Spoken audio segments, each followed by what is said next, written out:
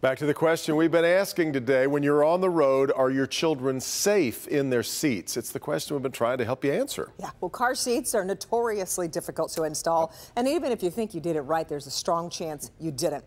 Our Hank Winchester's live in Canton, where certified inspector is helping families make the needed adjustments. Hank. Yes, and I just learned that I've been making a big mistake. Listen, this is a problem that I'm very focused on right now. My child's not so interested in this issue at the moment, but she understands, and I do, as a parent, that making sure your little one is safe in this seat, it is critical. Take a look.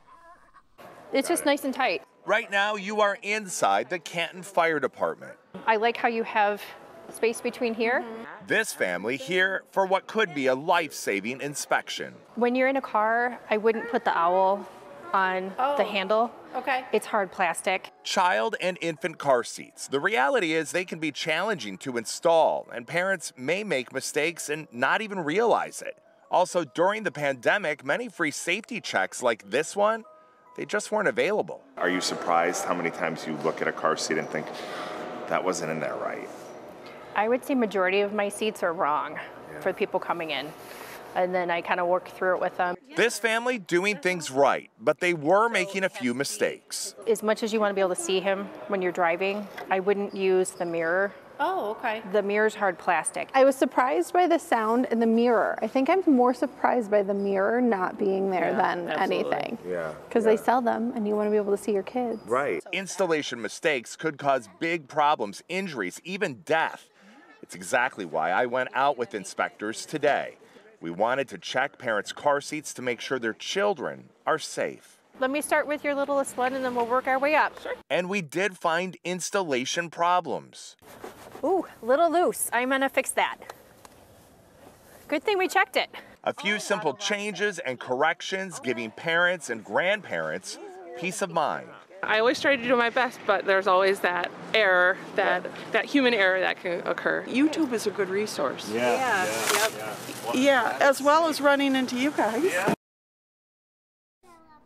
All right, back out here live at the Canton Fire Department, I'm joined with Nicole. And Nicole, when we took a close look at my car seat, which I thought that I had expertly installed, I also made a mistake, right? You a common did. one. Yep, it's what very was common. the issue? The only thing that I found that was wrong is you didn't pull the seatbelt all the way out and retract it back in.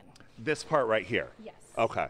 And so you don't want that wiggle room because it could cause the car seat itself to move around. Exactly. Okay, perfect. Nicole, thank you very much. Very common mistake, I'm told. Very common. But again, I thought I did everything right. I didn't. That's why you really have to take the time to make sure you're doing everything right. Let's get to my colleague, Local 4's Pamela Osborne, to see how her car seat inspection turned out. Pamela? Hey, Hank, you know what? You're not the only one who made a mistake. I made that same mistake, and we had another issue that Renee is going to tell us about. So, Renee, talk me through my inspection. How did we do here? You guys actually did really good. Okay. The mistakes that I saw were very common, actually, so that, you know, it's nice to know that you're not alone in some of these things. So, one thing that we did is we corrected you using the seatbelt, and we tightened it, so we made it nice and tight so there's no slack in your seatbelt system.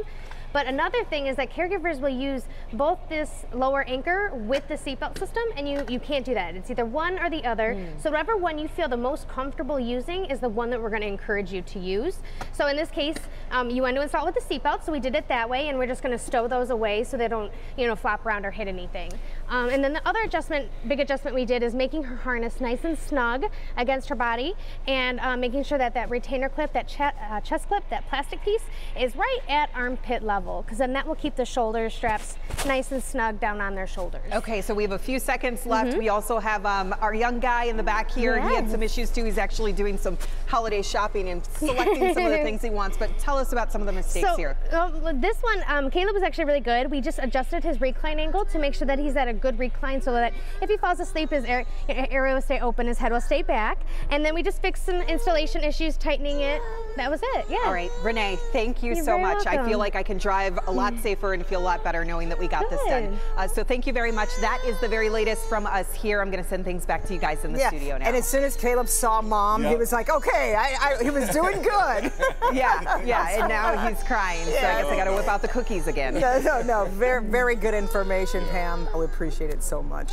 And by the way, we do have an online resource guide to help you find a child safety seat inspection in your area. As you can see, it really is worth the effort to make sure your seats are in correctly. You can find the guide on the homepage of our website. Click on Detroit.com.